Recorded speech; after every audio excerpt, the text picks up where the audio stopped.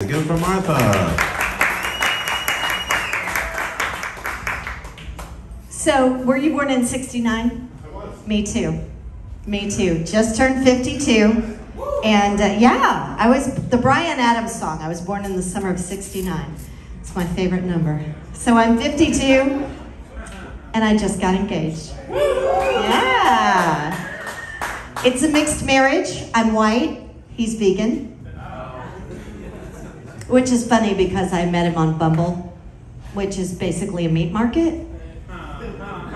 He's vegan, and I've been known to hide under the bed eating a Big Mac. Oh, well, that's not really meat anyway, so I guess that's all right. He eats a lot of things.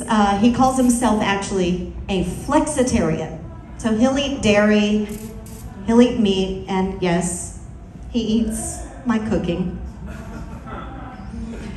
But flexitarian, that seems kind of wishy-washy, don't you think? Sort of like the swingers of the food ethics, you know? It's like, oh, I take care of my body, I eat fruits and vegetables and organic. But did you see the ass on those pork chops? He says it's like eating a salad every day, which is fine. But after a while, you kind of think, you know, kind of would like a little Parmesan. You know, maybe a little dressing, something with anchovies, and if I'm feeling really randy, let's invite over some chicken. You know, there's an app for that, it's called Caesar. But I have been married before, actually 3 times. So yeah, I've been divorced, and I've been widowed. So I think God took the wrong one, but here I am. Yeah, it's okay to laugh, it really is. I've been through all the stages of grief. It's okay. I've been through anger, denial, younger men. Yeah, I love the young ones. Oh my goodness, the last one was so young I didn't know whether to fuck him or breastfeed him. Fortunately, he liked both. It was really easy. Give them a little bit of time, story, a glass of water, blowjob, they go right to sleep. But I'm getting married, and I think the problem is that I'm actually addicted to weddings.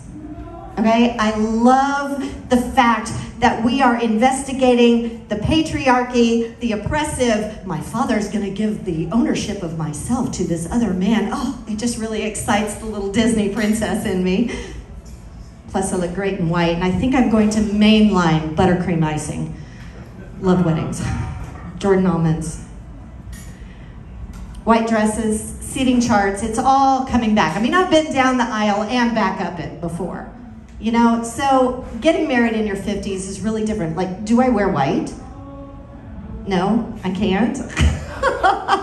I mean, I wore white the first time, but I didn't wear white the second time. But I think after you're widowed, you sort of get re-virginized. Like everything below the waist has been hermetically sealed, like one of those little packets of silverware at Chewy's. Completely untouched territory. See, men don't understand that. Dating a widow, we will jump on you like the donut cart at a Jenny Craig convention. You know, we haven't had it in a while, and we know how it works. We do. Yeah, she's nodding. You get it. We know how it works, and we don't have that someone somewhere is sick of her vibe. So it works. It's like we have a license. We've had a marriage license, we have a license, but we have a car that doesn't run, hasn't run in a while, and we have an entire tank of passion gas and no fucking license, so. But I do think that getting married is gonna be really great. I'm looking forward to it, and I'm hoping this one makes it past till death do us part, because that was no fun. Honestly, it's okay to laugh. It really is. My late husband, he was an Elvis impersonator, so he loved to be in the spotlight. He always wanted to be the center of attention, which is why I'm having his ashes scattered over the Kardashians. But this time, till death do us part, all the way down the aisle, but being a flexitarian, I kind of worry. It sounds like he has commitment issues, so I am not deleting Bumble, and you can still find me on Caesar. My name is Martha, thank you.